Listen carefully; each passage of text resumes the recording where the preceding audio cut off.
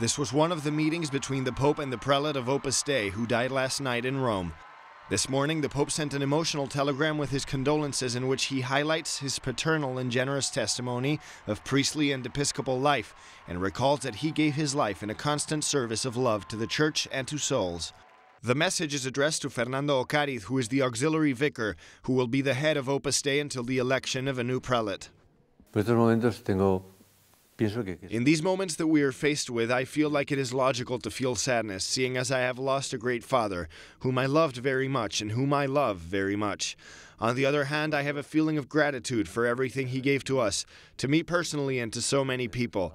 Not only an external example, but a very vivid example, very present, immediately caring for the people. He had a love for the Church, a union with the Pope, and an eagerness to serve the people with apostolic zeal. For years, Fernando Ocariz has been Javier Echevarría's main collaborator, which is why it was normal to see them together. Today he accompanied him for the last time on his journey from the hospital to Villa Tevere, the headquarters of Opus Dei. The viewing is in the Prelatic Church for the following days, which is very close to the remains of Saint Josemaria.